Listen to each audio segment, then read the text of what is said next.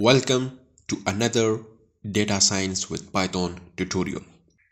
In this particular tutorial, we will carry forward our previous tutorial that was on web scraping using BeautifulSoup object and tag object. Now that we have finished with tag objects, let's start looking at the navigatable-string object. The first thing we want to do is make sure that we have installed BeautifulSoup. I showed you how to do in the previous part. So in this case, we have already installed BeautifulSoup, and then we just want to check to make sure that our version of Python is compatible with the demonstration we are going to do.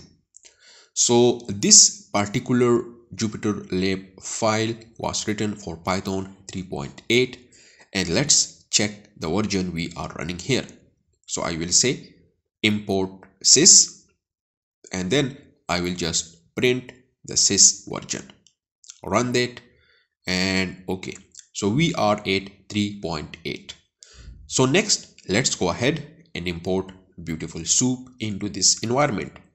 So we will say from bs4 import BeautifulSoup and run that. Now we have our BeautifulSoup library imported into our IPython environment. Now in this part, I am going to show you how to work with navigatable string objects. Navigatable string objects are used as containers for chunks of text that are stored inside of tags. So let's just go back to our example from the previous part with the soup object. We will create a variable here called soup object, and then we will call the BeautifulSoup constructor, and let's pass an h1 tag. So we will create a string, and the open tag is going to be h1 attribute underscore 1 equal to heading level 1, and then it is going to read the future trends in IoT in 2020. Future trends in IoT in 2020, and then we will just close this h1 tag. Okay, so it looks like I put a code that which I didn't need to put, so I need to remove that. And then we have two codes there, so clean this up a little bit.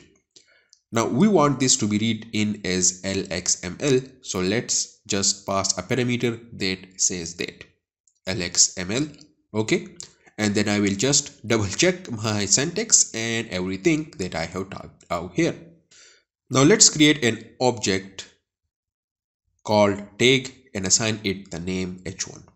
So to do that, we will just say tag is equal to soup underscore object dot h1, and then let's call the type method on the tag object to verify that we have actually indeed created a tag object.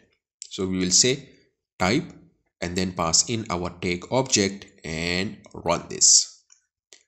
Okay, so you can see that we have indeed created a tag object here. So let's verify the name of the tag. It should be h1, so I will just write tag.name and run that, and yes, it is indeed h1, so we have an h1 tag. But if you just wanted to isolate this string object from within this tag object, then what you can do is you just say tag.string and it will print out the string. Cool. So here we have it. That's our string from within this tag. It is right there. I want to show you here how actually tag.string is a separate object of its own. So let's go ahead and just go to type function and then pass in tag.string. And when we run this, we see that tag.string is actually a navigatable string. So let's play with this a little bit. I will create a new variable and let's call it our navigatable string, and all sides are equal to tag.string, and then print it out. So basically what this is saying is that our navigatable string is now this future trends in IoT in 2020. If you wanted to replace the string object from within the navigatable string, you can just call the replace with method of the navigatable string and then pass in a replacement string. So let's try that out, and we will just replace this future trends for IoT in 2020 with NaN. So let's just try this out.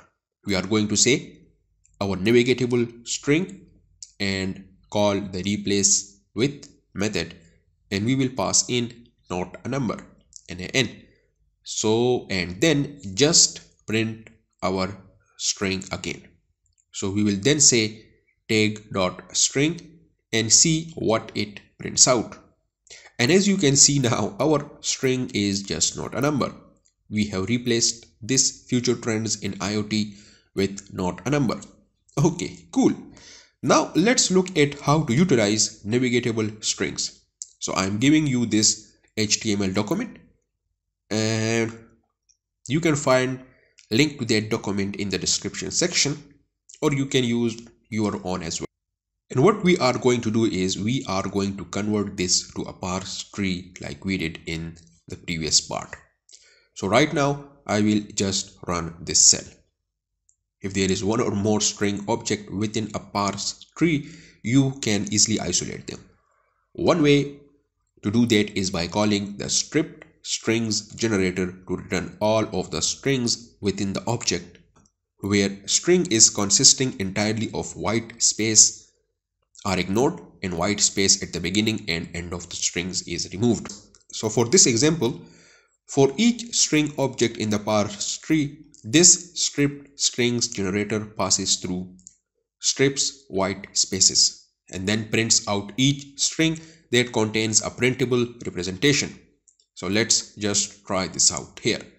We will say for string in our soup object, we will call stripped strings, and then for each of these stripped strings, let's just print out a presentation of that string. So put a colon, new line. I'm going to say call it print function, and we want to print a representation of the string. So we will just write REPR and then pass in the string and then run this. Alright. Now you can see that our strings have been pretty much cleaned up. We just have a list of strings here without the tags or any of the markup within the body of this series of strings. The last thing I want to show you in this particular demonstration is how to access parent tag objects within a parse tree. So let's create a new object called first link, and then we will just set it equal to the a tag from within the parse tree. First link is equal to our soup object dot a. Okay, and then we will print out our first line. Good. So this is actually the first link in our document and the text that it contains.